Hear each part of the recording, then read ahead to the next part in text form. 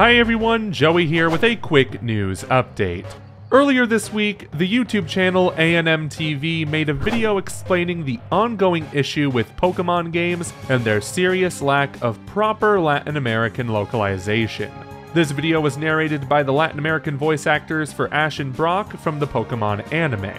Together, they explained that ever since the games have been released in Latin American countries in 1999, the only Spanish localizations they've received are the versions from Spain, which is incredibly different from Latin American Spanish. There are idioms and phrases in these games that children in Latin America wouldn't understand. What's worse is that there are words and phrases that are considered vulgar by Latin American standards, but are totally normal in Spain.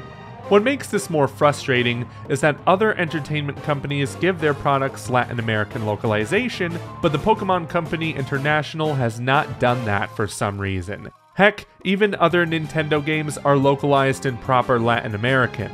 Given that Nintendo only owns part of the Pokémon franchise, the blame for this falls mostly on the Pokémon Company International. Currently, there's a petition on change.org that demands the company give these games the Latin American localization that they deserve. And we here at GameXplain support the effort by A&M TV, and we'll sign the petition to get Pokemon properly localized in Latin American countries. If you want to check out the full video and sign the petition, the links to both of these are in the description below. Until next time everyone, bye.